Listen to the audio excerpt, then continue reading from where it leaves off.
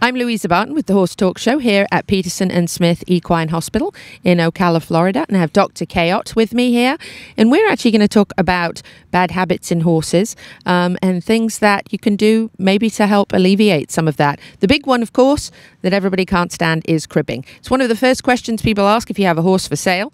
Is it a cribber? Nobody wants a cribber in the barn and nobody wants a cribber in the pasture. Do you come across quite a lot of cribbers, Dr. Cayot? Well, I work in the horse industry, so yeah, there's a few out there. Yeah, so that's just like the bane of the horse owner, right? And it's so destructive. It's expensive because they tear apart stalls, they tear apart fences. They can get to the point where they actually are a detriment to themselves because they sit there and they crib instead of eat, which is what they need to do, you know, to maintain that 1,000-pound body mass. It takes a lot of calories to maintain that physique. So if they're sitting there cribbing on the fence post or cribbing on the stall wall or whatever, then that is a big problem, and it can be an expensive problem and one that nobody wants.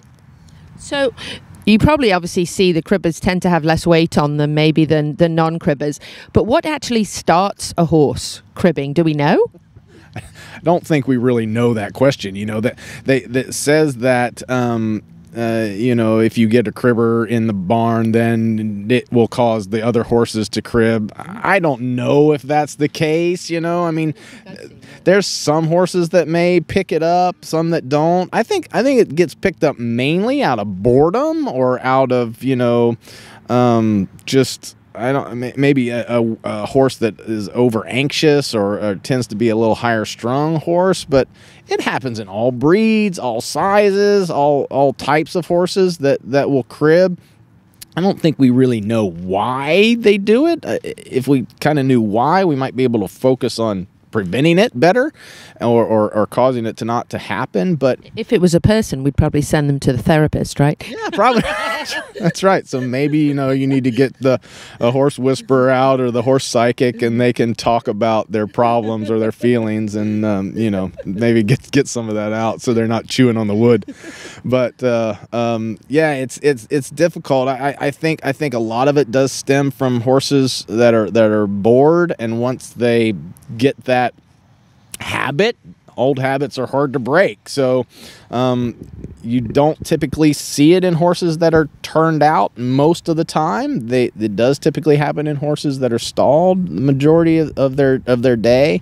But it can be a real bear. I mean, there's no real medical fix for it. Obviously everybody knows about cribbing collars and those sorts of things. And, I've seen some extreme, the clips that they put between their front teeth. I'm not a big fan of that. That doesn't seem very humane to me, but I have seen that. I wouldn't recommend that, but it's a very frustrating thing, and people will go to great lengths to try to prevent their horse from chewing down the barn or chewing down their fencing and that sort of thing. Now, is it true that a horse actually gets addicted to doing it? I mean, I know that's probably a hard question to answer because you can't ask the horse, but people have said it's almost like when they suck in and the air is almost like a kind of a high for them. Is that right? Well, the way I understand it is they do get some endorphin release from it, right? Just kind of like even when you put a twitch on, there's endorphin release, which is kind of bizarre, but yeah, they can get a euphoric kind of feeling just from the endorphin release that can happen.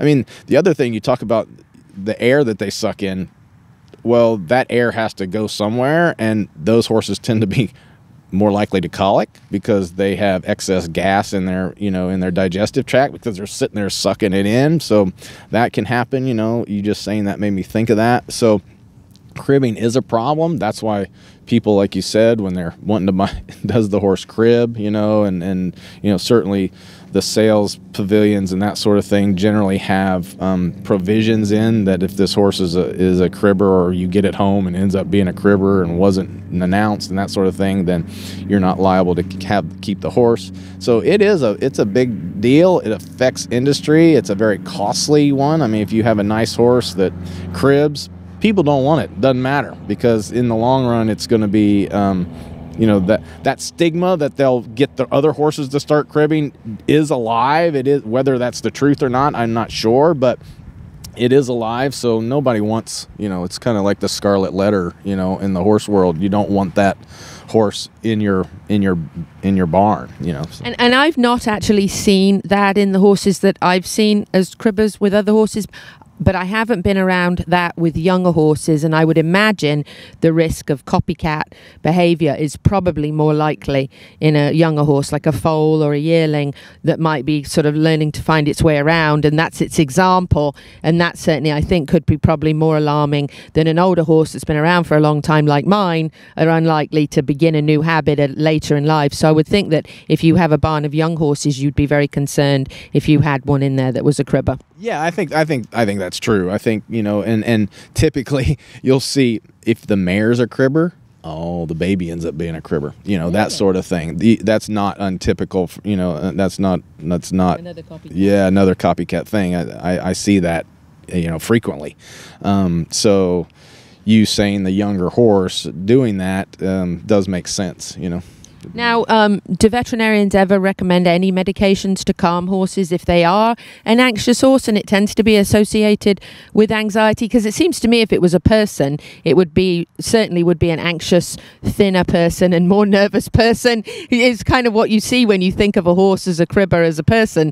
That would kind of be, do you ever recommend anything to calm a horse down like that? Well, any of your things that may work, anti-ulcer drugs to calm horses down, long-acting tranquilizers, that sort of thing.